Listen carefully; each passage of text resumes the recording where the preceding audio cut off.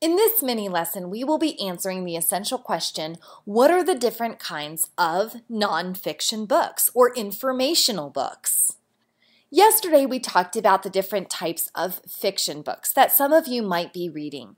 These are books that are not real, have story talk, are read to be enjoyed, meant to be read in order from page 1 until the end, sometimes have illustrations. They have a beginning, middle, and end.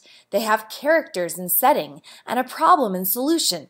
Books that contain true information are called nonfiction books, and these books can also be categorized into genres. Today we are going to talk about the opposite side of this chart, the nonfiction side. These are books that contain true information. They are real. They have fact talk. We read them to learn and to find out stuff. We read them in any order, sometimes only a few pages if it is just for research. Nonfiction books have photos, charts, and graphs. They have a table of contents. Sometimes they have an index, glossary, bold words, labels, headers, and captions with true information or directions. And these books can also be categorized or organized into genres. Nonfiction includes books on maps, penguins, frogs, sharks, and the human body, as well as birds.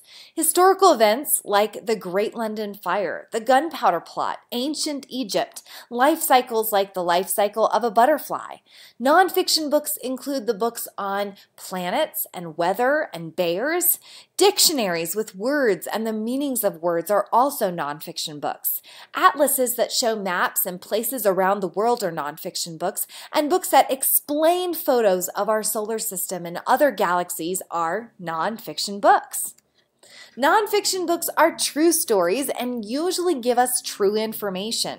Some characteristics of nonfiction books include contains honest and true information, broken into parts that can be understood, includes facts, illustrations, graphs that are accurate and up to date, summary statements are supported with details, and information is presented clearly. We use the word genre to refer to a specific type of book. Just like fiction, nonfiction books can be categorized based on more detailed characteristics that they share. For example, informational texts could include science, history, geography, math, art, and sports.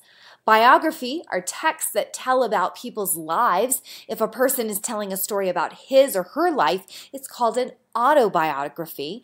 And if an author tells about some memories or certain experiences in his or her life, it's called a memoir. And also magazines, atlases, and encyclopedias are considered informational type of books or this nonfiction type of books. Now let's have a nonfiction brainstorm. This can either be an activity that you do now or you do later in book clubs and do as a discussion activity. Either way, here are the directions. Have students sit in groups of 3 to 4 with a marker and chart paper. First, brainstorm together the types of genres for informational texts. For example, sports, animals, biographies, etc. And then take turns listing the categories you think of under the heading informational texts. When you come all back together as all the groups, the whole class will discuss what they decided on their brainstorm charts, and then the class can put together one whole big chart with everyone's brainstorming ideas together with the types of genres inside of nonfiction.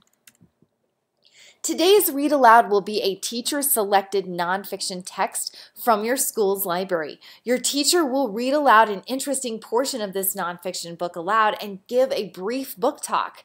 As a class, think aloud as the teacher reads a section of the book, placing post-it notes where the teacher or students have a thought or idea.